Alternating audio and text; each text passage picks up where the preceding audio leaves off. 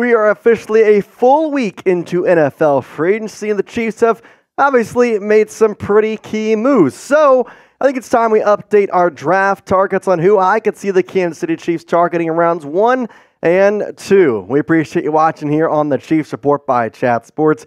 I'm your host, Jace Andrews, and obviously we've been talking the draft, we've been talking free agency, but make sure you're hitting that subscribe button because as the draft gets closer, our draft coverage is going to be on lock. We got the latest Chiefs draft news. We have in-depth scouting reports on players that I think the Chiefs could draft. And once they do draft them, guess what? We're going to have full ratings for every single player, positional rankings, plus weekly mock drafts. And the best part about all this, it's 100% free. It costs you nothing to subscribe. So go down there and hit that button because I would certainly appreciate it. YouTube.com/ChiefsTV. Let's talk about the positional needs for the Kansas City Chiefs because I still do believe at the top of the board it's got to be wide receiver. I know the Marquise Brown signing is great, but I still believe that they need to make sure this room is filled because as of right now, I trust Rashee Rice. I trust Hollywood Brown.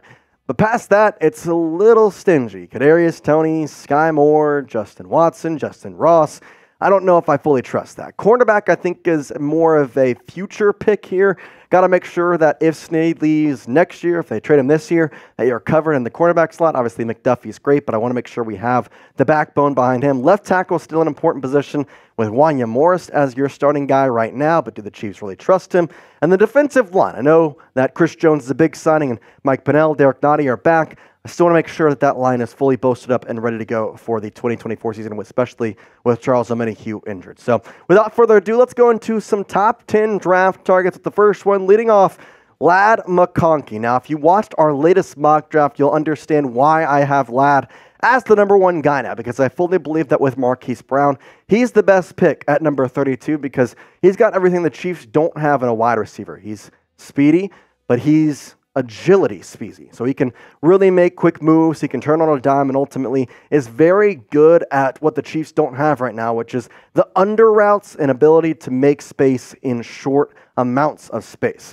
Played well in his 3 years at Georgia, with his best year being the national championship year for the UGA Bulldogs, over 760 yards on 58 receptions and 7 touchdowns. But Ladd, man, you've seen his highlight tapes on Twitter. This guy is shifty as all get out. I cannot believe a lot of different things that ultimately could lead to this being a really important and key thing for the Chiefs to get in this year's draft. Now, as of right now, PFF ranks him as the 32nd player overall in the NFL draft. He's number 6 in terms of wide receivers, and well, guess what? That fits perfectly with the Kansas City Chiefs and what they want. 32nd on the board.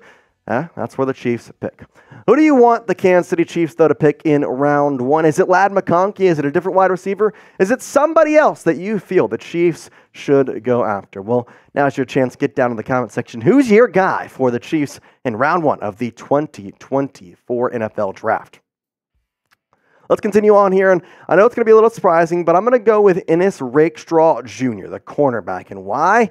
Well, because either way you slice it, if L'Jarius Sneed is traded this year, you're going to need a cornerback. If he signs somewhere else next year, you're going to need a cornerback. And this year's CB class, well, it's pretty dang good. And Rakestraw, coming from a Mizzou product, hey, he's close at harm. PFF grade of 80, and so overall, again, solid guy to have, and he reminds me a lot of Trent McDuffie and what he brought to the field. Now, I know that Rakestraw still has some important pieces to his game.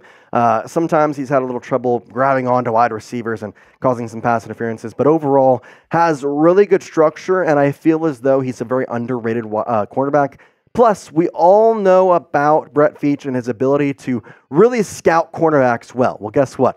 Ennis Rakestraw Jr., he's liked by Brett Veach. Maybe this is a guy the Chiefs actually go after talking to him at the Combine.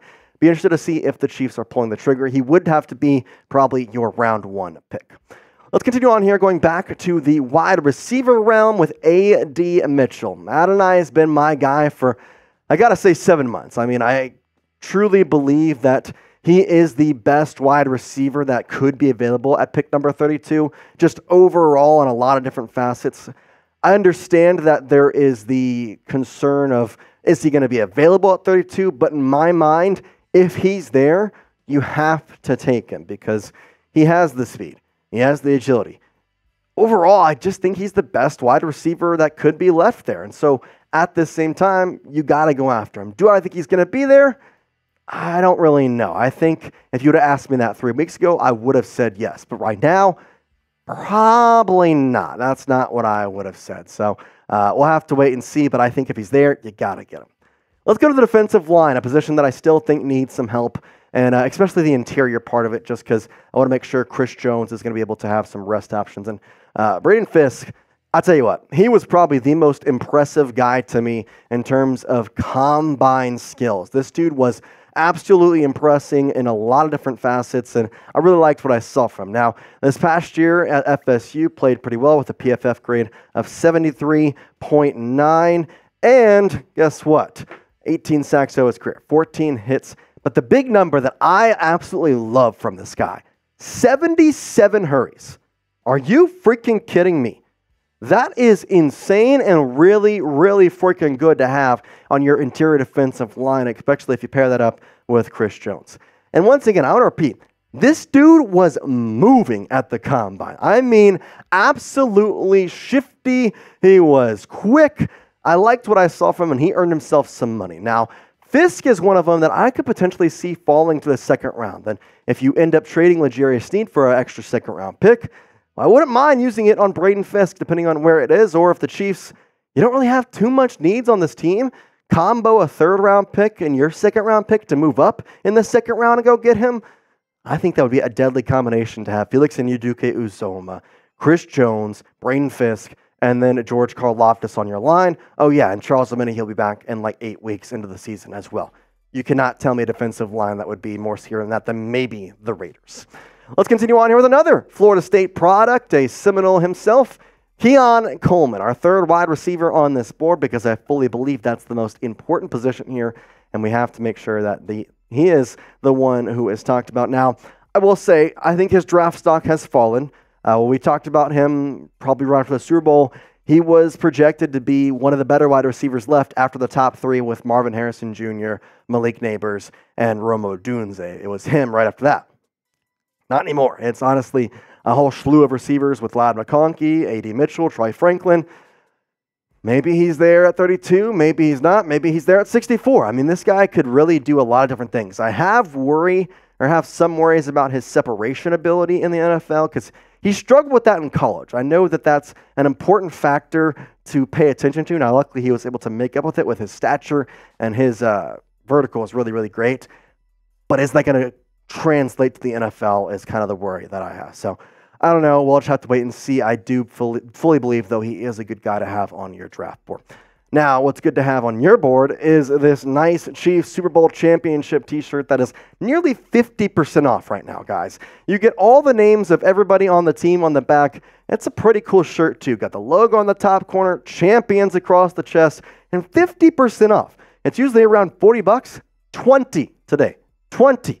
If you go to chatsports.com/KCChamps, you're not going to find a better deal than that. I'm telling you, go check it out. We're going to have this in the links, or have this link in the comments in the description of this video. So you want a really cool champion shirt, got all the names on the back. Guess what? Chatsports.com/KCChamps to go check this out. 50% off. Get it while the deal lasts.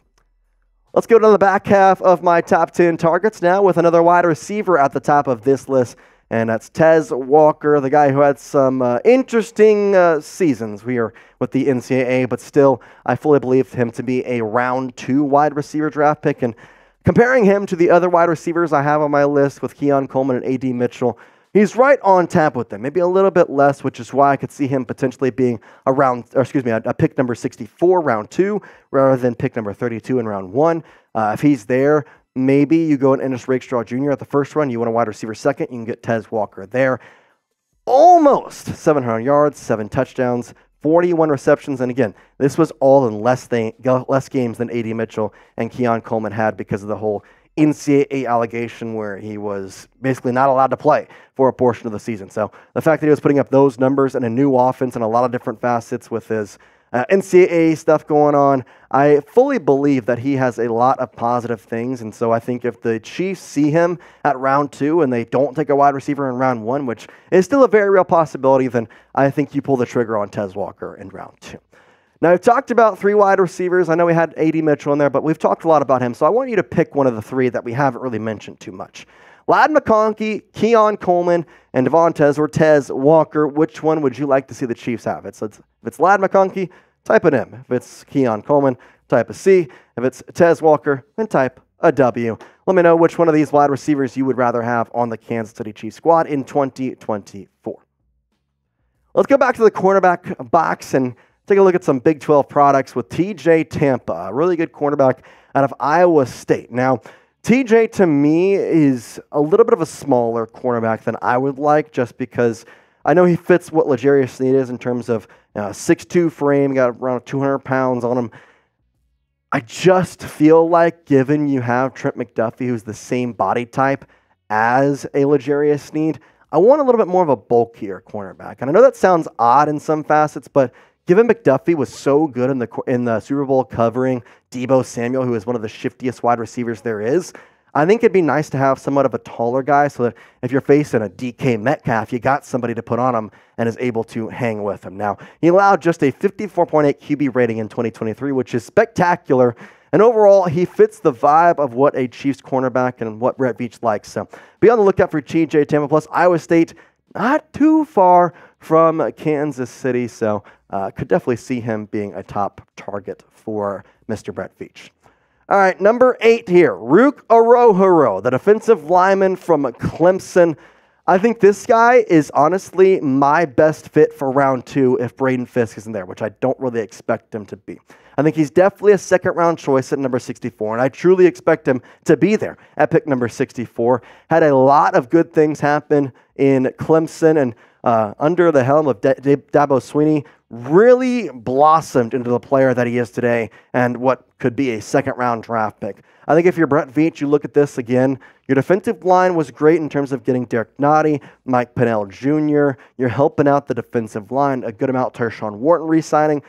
But I still feel there's work to be made and making sure that this defensive line is great. And I said it in my mock draft video. Listen, I kind of had a hard time picking who I wanted because the Chiefs are so full at a lot of positions. I think their linebacker room is already solid with their starters. I think they're really, really filled with their safeties. I think they're great with their quarterbacks if L'Jarius Sneed trade, which stays. So why not just build up depth-wise for years to come and, well, hopefully even maybe depth right now. I mean, I think that's what Felix Anudike-Uzomah was. Guy didn't play that much this year. He was your first-round draft pick. You won a Super Bowl without him. Now you probably get to see what he's truly made of in it this year. So, again, you're drafting for the future, not just this year. Let's continue on here and go to my number 9 slot, which is the first offensive tackle, the only offensive tackle I have in here, because I truly think that the Chiefs are going to stick with Wanya Morris. He had 2 games starting this past year, played pretty well, one of them being against the Packers. But Blake Fisher's not a bad option.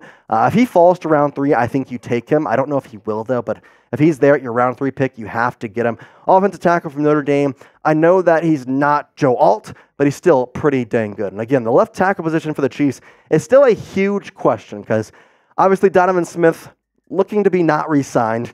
Wanya Morris, who was a rookie last year at Oklahoma, 6th-round draft pick. How much the Chiefs trust him? The more the days go on, it seems the trust is bigger than I maybe think it was or thought it was. So I don't know what their plan is, but I still believe if he is there in round 3, you pick him up and you have him as a backup to Wanya, if that's your choice at starting left tackle. I know there was talk of Tyron Smith, but now with him going to New York to play with the Jets, that's no longer an option. Let's go to my 10th and final option. You've been waiting for this one. I know you've been saying, Jace, where the heck is he? There he is, Xavier Worthy, the wide receiver. And you're asking probably, Jace, why is he number 10? Why is he the 10th guy on your draft record? Well, there's a simple reason to this. Marquise Brown, Hollywood Brown, is what Xavier Worthy was supposed to be with the Chiefs. That's what they were hoping Xavier Worthy was going to be. Well, now Marquise Brown is that. We've seen him play it in the NFL.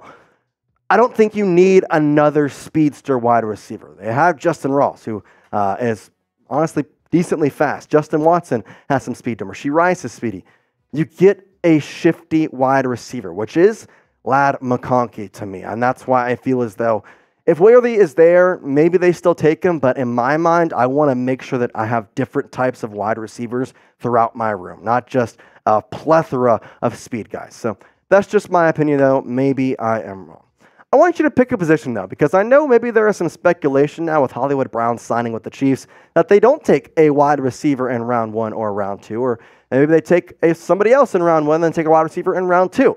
Pick one of these 3 positions that you want the Chiefs to take. Wide receiver type WR, quarterback type CB, or you want a left tackle position to help out that offensive line type LT. Lots of different options for Brett Veach and the Chiefs. We'll have to just sit here and wait to see what he does.